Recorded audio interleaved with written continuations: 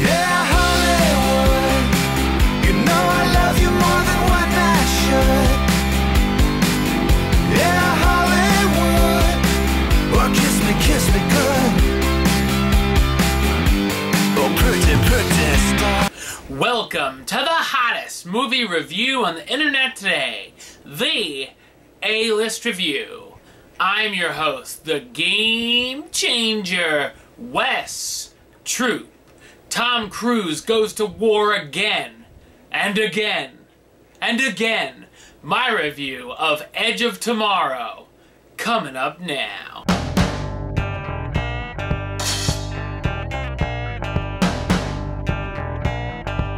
A PR major in the U.S. Army is forced onto the front line in a war against aliens called mimics. During the battle, he dies, but picks up the ability to reset the day over and over again. So what did I think of Edge of Tomorrow? I thought it's a terrific sci-fi action film. By the previews, I thought this film was going to be very complex, almost Inception-like, but it's not confusing and everything is explained well. While every time the hero dies and he has to start all over again, and we see some of the same things, it's not overplayed and stays fresh. There are some great action sequences, and there's never a dull moment on the screen. It also has a good sense of humor as well.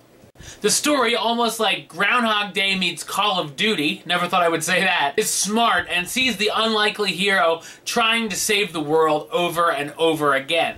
Tom Cruise stars as Major William Cage, the somewhat cowardly officer who has to relive the same day and is the only hope to save humanity.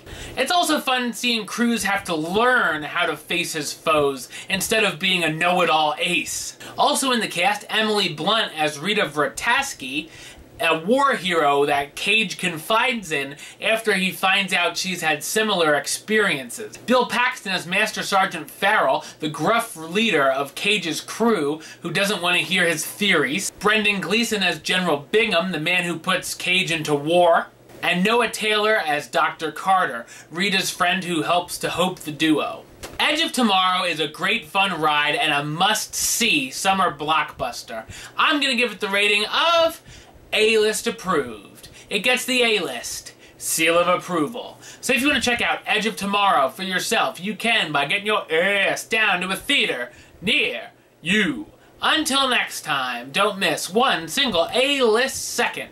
You can subscribe to me right here on YouTube. Check out some other videos. You can like me on Facebook, follow me on the Twitter, and of course, you can buy my book, the A-List Review 2013 Movie Yearbook. Over 180 reviews, only $10. Contact me through Facebook or Twitter if you're interested. Until next time, Troop.